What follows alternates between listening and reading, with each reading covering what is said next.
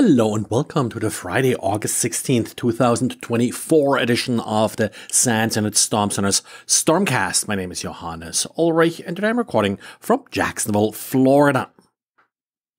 Wireshark made available the first release candidate for Wireshark 4.4, and DDA wrote about a neat feature that they added. It's a little bit actually related to something that DDA talked about before, how to sort of write custom dissectors for fixed field length protocols.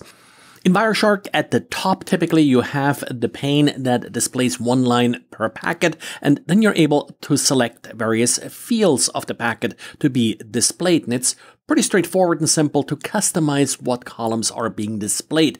But what has been changed and added in version 4.4 is that you're now also able to add custom columns. What this means is that you basically can use your own little dissectors and display specific ranges of the payload. You can identify an offset and a length, and with that, basically add various fields that Wireshark doesn't have a built-in dissector for. Pretty neat feature, and sure I'll be using that in no time once 4.4 is officially released.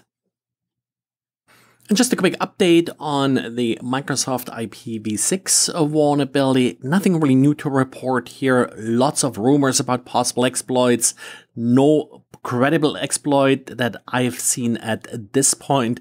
Be very careful, of course, as usual, with any fake exploits that may show up. Personal, and I'm completely guessing here, sort of personal guess here, is that we probably got a couple days or so until we have first, at least sort of a denial of service crash the system exploit. Try to get the patch rolled out or IPv6 at least blocked from your network if you can't disable it before the weekend. And Palo Alto has a nice blog post with new ways to leak your GitHub access tokens. This time they're looking at action artifacts. So in GitHub, you can define these actions as part of your CI/CD pipeline. These actions can do, for example, things like run a linter, but one particular linter that Palo Alto looks at if you're running it in verbose mode creates a, well, very verbose log file that includes GitHub access tokens, and these log files are then often included as part of the artifact created by this particular GitHub action. Also, sometimes developers are not very careful as to what they include in the data they're sending to a GitHub action. It may, for example, include the .git directory and any secrets stored in that directory. There's not so much a vulnerability in GitHub or Git itself, but really more sort of a lack of understanding what's sometimes happening when you're calling these GitHub actions and where the work products, these artifacts, are actually ending up and what their content is. And coming back to Microsoft's Patch Tuesday quickly, one particular update that fixes a Bitlocker security feature bypass vulnerability has since been removed from the patches by Microsoft. It had apparently some incompatibility issues with certain firmware. The update is still available, but has to be applied manually now.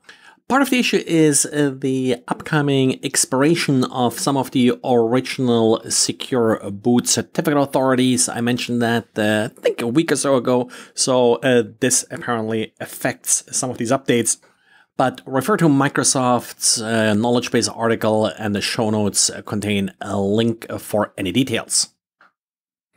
And Solarwinds released an update for its web help desk. This update fixes an already exploited deserialization vulnerability that may lead to remote arbitrary code execution. Well, today we're going to talk about some research again, but this time it's not a student. I have with me here at Skoudis our president, because, well, our faculty, of course, is conducting research too. And Ed, you just published a book actually about some research you did on ethics. Can you take us a little bit through what the book is about and what it's talking about? Sure, sure. First off, it's great to be on the podcast again. I love talking with you, Johannes. You always bring such great insights. Yes, I had a book come out. It came out June 18th, and then an audiobook came out about a week ago that's directly taken from that, and it is on cybersecurity ethics. It's a project that I've been working on since 2021, so about 3 years in the making.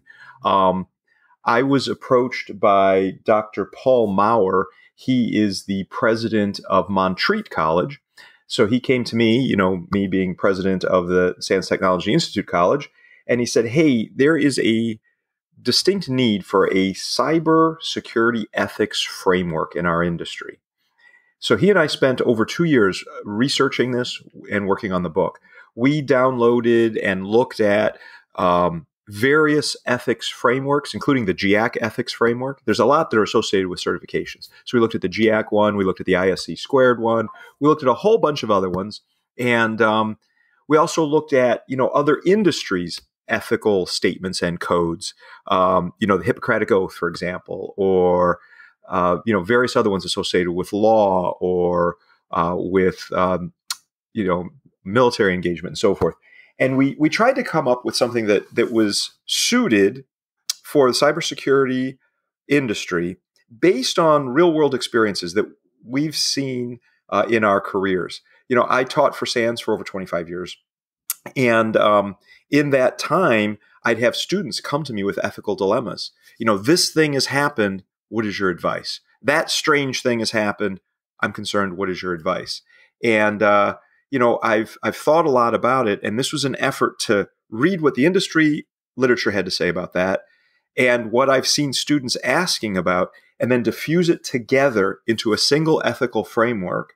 And I know we're just on audio, but I just have to hold the book up here. It's in my hands. Again, it was a long time in the making. And what it aims to do is to arm people with a framework for ethical decision making. So when they see hard stuff, they kind of have some insights in how to handle different cases. It's very case study centric. It's very structured. My co-author on it, Dr. Paul Maurer, he has a PhD in poli-sci and a master's of divinity. And of course, I bring the tech nerd side of things to it. And it was a great collaboration. And we argued and wrestled and fought in all very positive manner to try to come up with this framework. And that's what it's all about. It's all published in this book, The Code of Honor, Embracing Ethics in Cybersecurity. Yeah, so I like the cross-discipline approach, and I think that's something that always helps us to sort of get a little bit out of our little, view of the world and looks at the broader implications. What's the sort of a specific issue where that actually educated you as to how others see our industry and how it sort of affects or should affect what we are doing? Sure. I mean, there's the old Spider-Man saying, right? With great power comes great responsibility. And cybersecurity practitioners now have great power. So some examples that have come directly from my students of ethical dilemmas that come up. One is you've discovered a vulnerability. How do you responsibly disclose that? And there are frameworks for responsible disclosure. That's very good. But what if the vendor doesn't respond? What if the vendor doesn't care? What do you do then? The book addresses several scenarios like that I've had friends and students have to address. And one of the big recommendations there is to reach out to someone else that you might know in the industry. Perhaps me, or perhaps somebody at the Internet Storm Center, one of the handlers. There are infrastructures in place and people in place that can help if you found a serious vulnerability in your own understanding of it, as well as maybe get the attention of the appropriate vendor or authorities. So the book provides some counsel on that. Or another one that I used to get all the time when I was teaching GCIH, the incident handling class 504. Here's the scenario. Our company just passed an audit. Maybe it's a PCI assessment and they passed, or maybe it was an internal audit of something and they passed, but they shouldn't have. The security team knows that maybe the auditor missed something, and yet we passed. What do I do? Do I act like a whistleblower? Do I call management? Do I call the audit team? what can I do to approach that kind of scenario? So the book is full of different issues and scenarios like that. And it's meant for practitioners, but also leadership. Another one that the book addresses is there's budget cuts, right? And you have to make some decisions about, do you cut the budget for security? That's an easy one to target because it's, not going to directly impact getting product out the door, but it could destroy the company if you cut the budget for security too much. So we have dozens and dozens of case studies, and the case studies themselves are based on real world cases, but we've changed the names and kind of blended some of them together for efficiency and efficacy. It also goes over some folks that have done some really wonderful things from an ethics perspective, kind of holding them up as a spotlight. Like, for example, we talk about Dan Kaminsky and the work that he did years ago in responsibly disclosing and working with the community and vendors to deal with the big DNS issue back in 2008, 2009. So it's that kind of stuff. Yeah. And, you mentioned Hippocratic Oath earlier, and of course, the overarching principle is always do no harm. And I think everybody can agree that's sort of what we should strive towards. But sometimes it's really sort of, do the lesser harm, or, it's no matter what you do or what you not do, you're causing harm.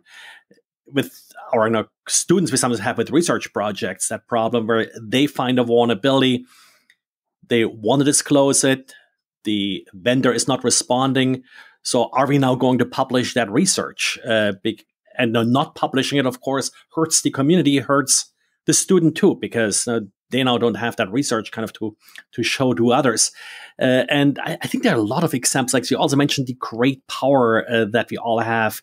Also, there's always the issue, I'm not sure if you covered this in the book, of hacking back. That's sort of one of those ethical dilemmas that's coming. We talk about that. Yeah, we definitely talk about that, because you might hack back and say, well, we can stop this nefarious person and therefore save other people from suffering from an attack. Yeah. And we do talk about that sort of cyber vigilantism and recommend against it. Now, I should point out that the book is focused on the civilian space. Yeah. Whether it be civilian government or commercial, it focuses on that. The book would be twice as long or maybe 3 or 4 times as long as if we took into account all the various military ethics and such that come up. Those are important, but we wanted to focus. I think we came in at 160. No, it's 100. I'm looking at it right now. 190 pages, 198 pages. Again, every chapter ends with a scenario and then asks specific questions about how you'd approach that scenario. So you could use it in sort of a group interactive thing, but it's really built around what we call the cybersecurity code. That's why the thing's called the Code of Honor. And, the cybersecurity code consists of, 8 essential statements in a specific order about how to approach ethical dilemmas. The first one is, I will treat all people with dignity and respect. So focusing on the people. Next is, I will seek the best interest of others. So focusing on helping others and not just for yourself. And it goes on from there, including things like, I will endeavor to exercise patience, wisdom, and self-control in all situations. I will not steal, and I will do everything in my power to prevent theft in all its forms. And I will protect and respect the privacy of others. Again, that's sort of a thumbnail sketch, but it's those with case studies on each of those, and then where they intermingle, which is where it really gets interesting. That sounds great. And I like it, sort of these first principles, I guess, these sort of base cyber kind of where you sort of distill it down to, hey, these are the rules that we actually want to follow, and make it then a little bit more sort of objective how you make the decision. That's the idea. Yeah. And, it's interesting. I want to put this out there. The funding for the book, because, we had to travel back and forth while writing the book. Paul Maurer, my co-author, visited me here in New Jersey, I don't know, maybe 15 or 20 times to work on the book, for a day or two at a time. So that funding, I make no money on the book myself. All of the proceeds from the book and any remaining funding go to getting the book in people's hands, as well as to provide scholarships in cybersecurity for students. But the funding to create the book, all that travel and such, was provided by the NSA. And you might say, well, why would the NSA fund a book on cybersecurity ethics? Well, you recall a certain situation where an insider there caused some, I don't want to name him, but caused some issues for them several years ago. So they have a distinct interest in making sure that their personnel and other cybersecurity practitioners are well-versed in ethics. So that was sort of the impetus of the funding for this.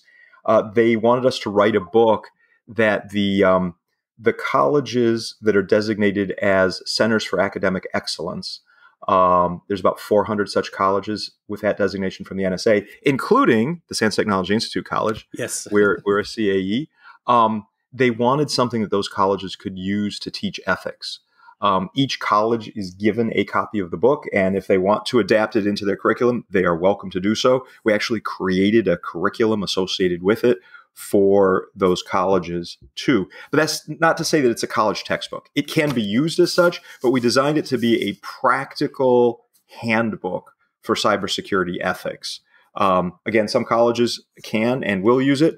Also, we've had some CISOs in various commercial enterprises say that they want to adopt it and adapt it for their own organization. Again, our hope was to pull it all together into one code. It does remind me of that old XKCD comic strip where it's like, there's 14 different standards here. We should create one that's just the one for all of them. And that's how the 15th standard was born.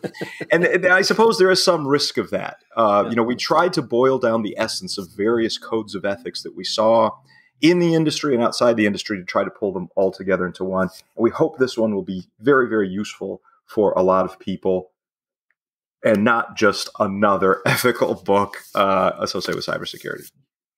Yeah, thank you. And I'll add links to the show notes if anybody's interested. So thanks for joining me here, Ed. Hey, thank you so much, Johannes. And people can download the code itself, not the whole book, but just the code of honor. It's like a one-page thing. If they want to see that, we could put a link in there for that too. But thank you, Johannes. Appreciate it, Dr. J. Always good talking with you. Yeah. Bye. Well, and that's it for today.